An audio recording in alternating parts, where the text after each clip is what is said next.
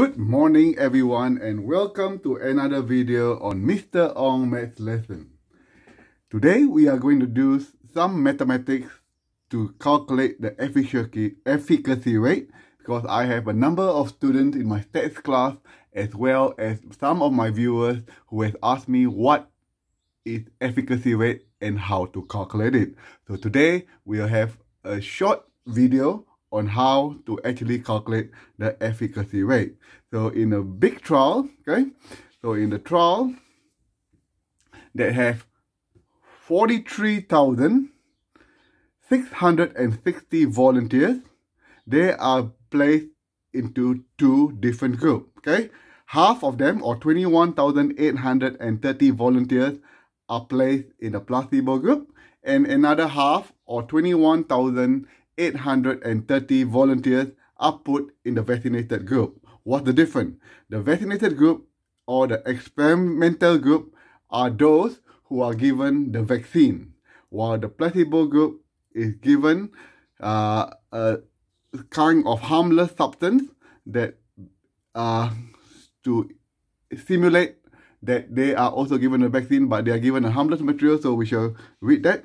A placebo group is a harmless substance that does not have any therapeutic value in order to test the efficacy of the vaccine.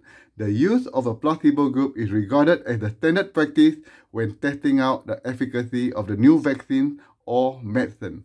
So there are two equally good groups. So what happened in the test is that after a period of time, in the placebo group, out of the 21,830, 162, the dot represents 1%, 162 people from the placebo group got the COVID-19 disease.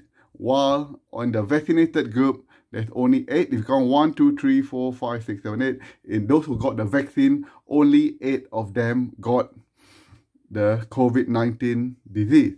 So now, to put all in perspective, we are going to put a table, So again, a summary of the 21,830 in the placebo group, 162 participants contacted COVID-19.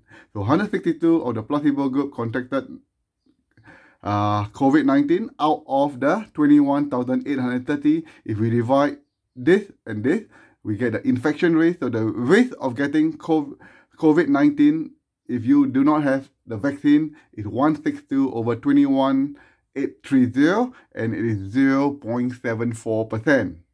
Similarly, if you had the vaccine, 8 of the people got infected, and to calculate the infection rate, we just take 8 out of 21,830, and that comes up to 0.04. As you can see, if you take the vaccine, the chances of getting COVID is 0.04%, which is very low. At the same time, if you did not take the vaccine, the chances of getting COVID is also quite low, is 0.74. Both this percentage is less than 1%. Okay, now let's go and calculate the efficacy rate. Okay, so the efficacy rate is very simple. Okay, remember, placebo is 0.74%, while vaccinated people is 0.04. To calculate the efficacy rate, we have to use this formula. Okay, so the formula, is this. I just leave that number there. The risk among the unvaccinated group is 0.74.